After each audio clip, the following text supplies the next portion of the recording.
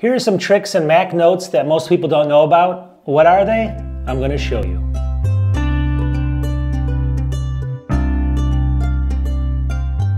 Welcome back to the channel. So what I want to do today is I'm going to show you a bunch of tricks that most people don't know about that are built into Mac Notes. It's not going to be a tutorial on how to use Mac Notes or anything like that, but I'm going to show you tips and tricks and exactly things that people have no idea about a lot of times that are built into Mac Notes that really help you get things done. So I'm just going to go through them. There's a bunch here. I'm guessing you don't know all these. I'm almost positive you don't, so watch them and let me know at the end of the video if you knew these or you didn't, but I'm guessing you won't. I'm going to share my screen here, so let's get into it.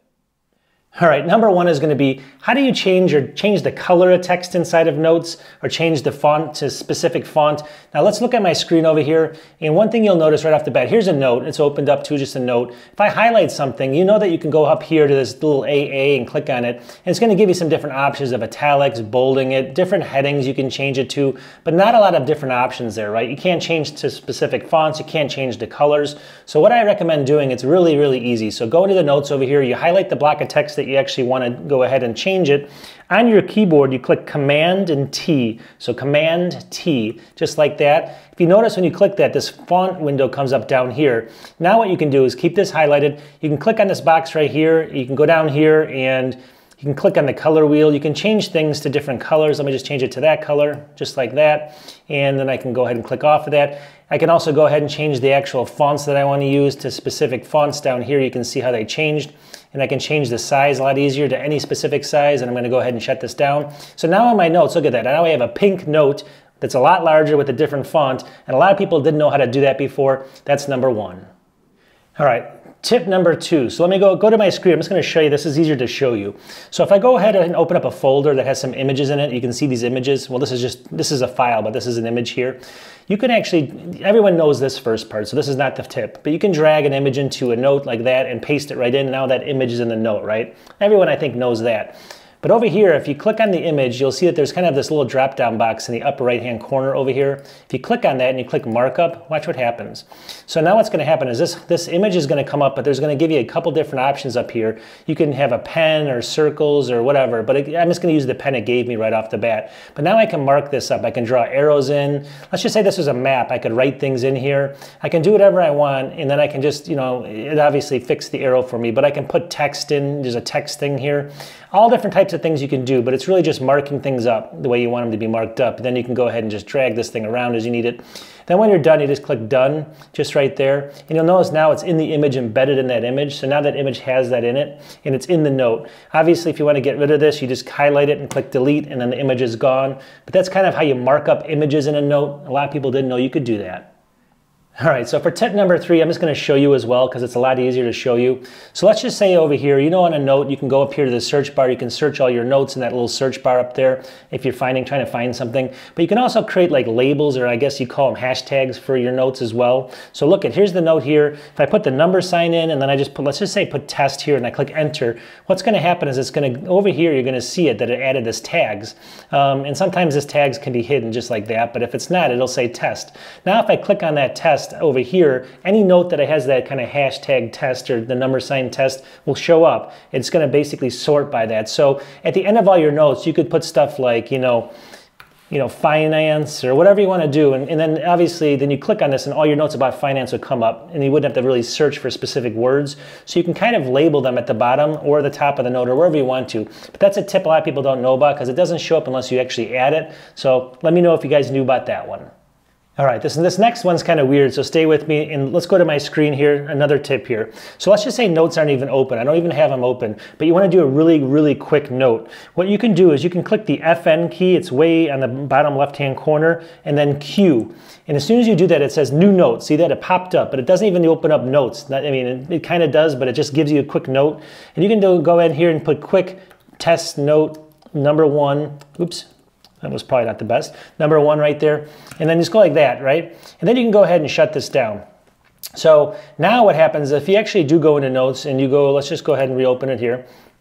You're going to notice that it added this quick note up here, right here. So it adds another category above here, which say quick notes, and all your quick notes will go up in this category. This wasn't here before, this kind of folder up here, and you'll see it here. So you can go ahead and do those quick notes. It'll keep adding them into this quick note folder, but then what you can do is you come over here to this section where you have it, and you can drag this like this into, let's just say, testing folder, just like that. And now it's in the testing folder, and if we go to testing folder, you know, obviously there's the quick note in there now. So it removed it from up here because we don't have any more quick notes, but now it moved it to this folder. And that's really all you have to know about, is just kind of moving things into the quick notes once you do quick notes, because you don't want them just sitting there all the time. You want to kind of file them away. Beyond that, I think that's really what that thing is it's just called quick notes. A lot of people don't even know about it. Again, it's the FNQ when you're not even in notes, and you can type a quick note, shut it down, and then it adds it to that quick notes, and then you can file it away later. All right, for the next one, let me just show you my screen again. It's easier to show you all these. So let's just say you're going to a very weird website. I'm just going to use Google because it's just obviously basic, but let's just say you had a website you want to remember and you want to put it to a note. All you got to do is if you highlight this like this, you don't even really need to highlight it, but just select it where this little icon is right here, and you drag it like this. You can drag that link right into the note. See that? And now that link will be right in the note just like this, so that if you do click on it later, it'll actually open up that website. So you can add these notes, you know, you can add the links in like this, and they're going to create these little boxes like this if you want a different notes, and it's going to give a little description of what it is. So it's a good way to add links. You just drag that kind of URL from the beginning, not the whole thing, but just from the beginning of it into here, and then it adds it to the note. Again, you can do the same thing over here. This is kind of the same thing, but if I open up another folder, you can do, this is actually a Pages file, so obviously it's, you know, it's made from Pages. You can go ahead and click on this and drag it in as well. It's going to now it's going to put that Pages document in there. It's not going to put the whole document, show the whole document, but if you click on it later and it's on the same computer, it'll open that up later. So it's a good way to kind of keep track of that Pages document inside of a note. Like here's where I'm storing all this stuff in Pages, and then put the link in like that, and then there you go. All right, for the next one, let me just show you over here. So as you know, I think everyone knows this, but there's a couple cool things I want to show you about this. So if you go in here and you have like a new line in a note, what you want to do is you want to click on this AA up here, and let's say you want to create a list. I'm just going to create a bulleted list here. So I'm just going to go 1 and then enter. See how it's creating that list? That's not too, you know, obviously anyone can do that. That's pretty easy. But if you go 4, right, and you want this to be kind of a subcategory or a sub list, you basically just hit tab here, and you'll see that it moved it over here. So again, if I want 2 to be a sub of 1, I click tab like that, and it basically moves it out so that now you have this hierarchy. And if you made a mistake on it, you can hit Shift tab, and it'll actually move it back. So you can see that, how Shift tab moves it back, and then the tab moves it, so it kind of creates that hierarchy for you. And that's a kind of a cool tip there that a lot of people didn't know about. And then finally, the last tip, I think a lot of people know about this, but if you have this extravagant, you know, note in here with all those images and everything, and you don't want to send it to somebody like in Windows because it's almost impossible, you know, one way you can do it is a couple things. You can go up here and you can share it. So there's a way to share it up here. You can send it as a link where only those people can view it, but they can't change it. That's one way to do it. Or you can just go over here to Notes, and you can go to File, and you can go to Export as a PDF right there. It's going to export the whole entire thing as a PDF document so that you can send it to people that use Windows and other things. You don't have to, you know, obviously they don't have notes on their system, but they can get it through a PDF, or you can share it. So that's my last note on this, and we'll wrap this up. So what do you think? In the comments, let me know. Did you know every single one of these? I'm guessing most people didn't. At least there had to be 1 or 2 you didn't know about, right? So these are things that when you open up Notes and you start fooling around with them, you kind of see, hey, how can I change text color? How can I make my fonts different? This is kind of limited. And I don't know why they did that. I just don't know why. But in the end of the day, there's ways to get around it, which I just showed you. And there's also things you can do with dragging files and links and everything else, and just knowing how to use it kind of makes it more powerful. It's not the most powerful app, but it's great to use because it's you know, you can go to your iPhone instantly or your other Macs and stuff. So you want to learn Notes instantly, but you also want to know these features because it just helps you use it. It makes it more useful for me. So let me know what you think. Is this useful or not? Do you guys like these videos?